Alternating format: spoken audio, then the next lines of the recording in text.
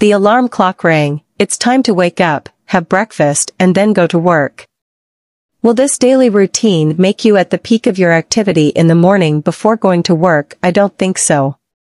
There are some people to whom the term morning people applies who are used to doing some healthy activities in the morning, making them start their day actively and energetically, unlike people who wake up with the same morning routine that makes them feel lethargic all day, so that they do not have that activity that makes them go towards creativity and innovation. Annie Dillard, an American novelist, says that the way we spend our days determines the fate of our lives. She spoke a little.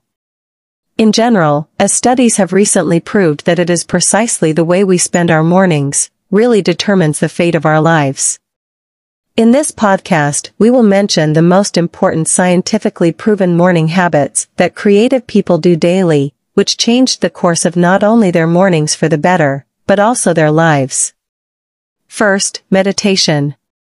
Meditation is an excellent sport that can be practiced at any time of the day, but the best way to do it is early in the morning, and it is one of the sports that become a habit for morning people. It makes their mind clear, and prevents them from thinking about any positive or negative thought. There is a distinctive type of meditation known as open monitoring, which makes a person conscious through thinking. That is, to make him fully conscious allows him to focus on all the thoughts that emanate from within only and control them, away from the thoughts that come from the people and things around him. Thus he will be able to observe thoughts or beliefs that make him a happy or sad person, active or inactive, motivated or frustrating, and how to control them.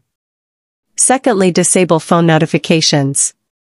Instagram, Facebook, Twitter, Instagram, and others are some of the most undesirable habits that people do in the morning, is to look at inbox notifications or social media applications such as Facebook, Twitter, Instagram, and others. This negative habit, which morning people certainly do not do, is the main reason for the failure in the time management process.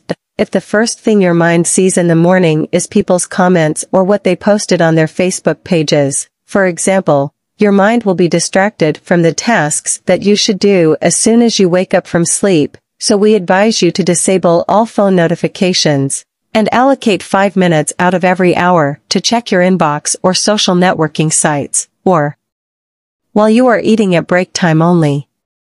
Third, drink enough coffee.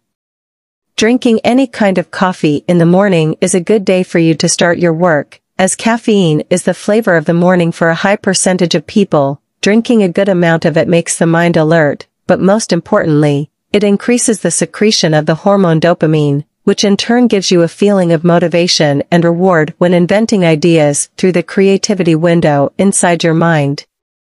Fourth, follow the passion. Steve Goober, one of the founders of Apple, said, "When I wake up every day in the morning, I go to the mirror and ask myself, if this was the last day of my life, would I want to do what I do every day? Ask yourself this question, and if the answer is no, know that you have to make a big change in your life. If you are working in a job that you do not prefer, make your goal bigger and do not continue it for a long period of your life, even if it is excellent in many aspects, whether material or psychological. Follow your passion. Do not hesitate to work to have a freelance job of your own choosing that expresses your personality.